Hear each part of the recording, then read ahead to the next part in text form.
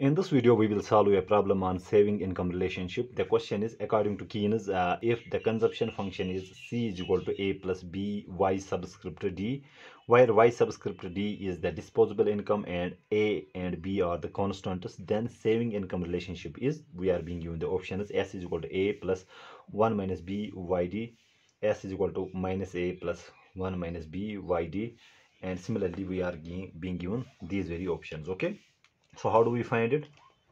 Simple thing. We know that our aggregate demand or aggregate supply should be equal to our consumption demand plus savings demand. Okay, so this is our identity here. Now let us solve this for S. Okay, we can write it like this: S is equal to Y minus C. Simple thing.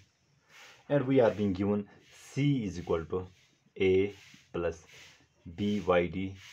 Okay, A is our autonomous consumption, B is our marginal propensity to consume, Y subscript D is the disposable income. Let's put this very relationship in this identity. Okay, that means our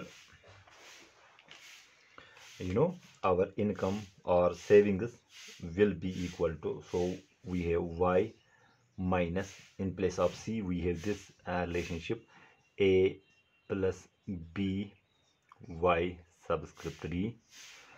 Okay, then S will be equal to Y minus A minus plus is minus B Y subscript D, which gives us S is equal to, let's write this minus A term first. We have minus A, then we have Y, let us write this Y plus Y minus B YD.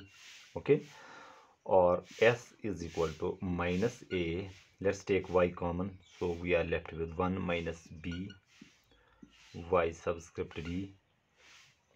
This is the relationship between savings and income. And on the graph we can also draw it. On the graph it will look like this. Let's draw this. Let us say we have income on this axis, savings on this axis, then this is the savings function here. So the intercept of the savings function is minus A. Let's say this is minus A. Okay, and this minus this one, let me write it here first. 1 minus B is our marginal propensity to save. Okay, so this will be also the slope. So this is our savings function.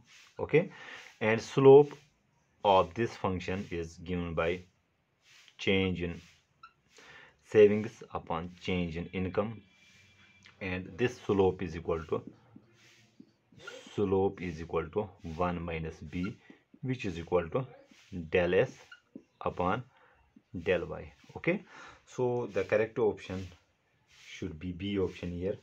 Okay, I hope I make myself clear. Thank you.